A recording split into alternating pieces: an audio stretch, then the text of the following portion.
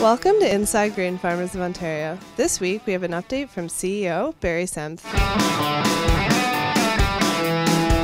Hi everyone, I'm Barry Semth. I'm CEO of Grain Farmers of Ontario.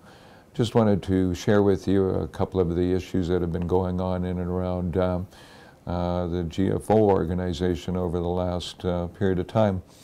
One of the things is that at this point in time at least, harvest seems to be coming to a completion with just some corn yet to be wrapped up. I think farmers are finding all kinds of results on their 2016 harvest, from disappointment to that of being very pleased about it. I know we had a record wheat crop, but after that for soys and corn, I think some of the results for farmers were very varied, from that of being extremely low to that of extremely high. So I hope you're on the latter point of that equation. The other thing that's happened over the last a month or so is I participated in an Ag Canada mission to China with Minister McCulley. There was a large group of industry participating on this mission. I think there was over 60 people that accompanied the minister. China, of course, is a big market with their 1.3 or 4 billion population, so it is a market for Ontario grains, particularly in the soys and in most part IP soybeans.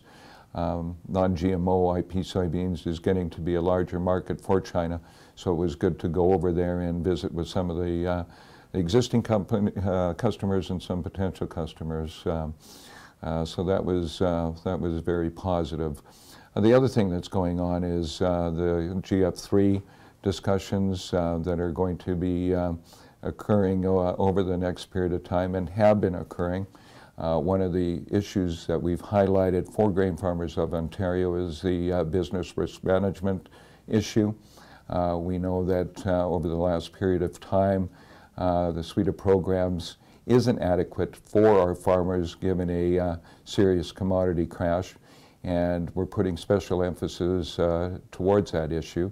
Mark Brock just spent some time in front of the Ag Standing Committee of Agriculture in Ottawa talking about Grain Farmers of Ontario's point of view on that, so that's going to be a large emphasis for us in the next period of time. We're going to be talking to the delegates about that at the Policy Day meeting in December, and you'll hear more about that if you're in attendance. So just a couple of the issues that we're working in on your behalf, and hope you have a good month of December.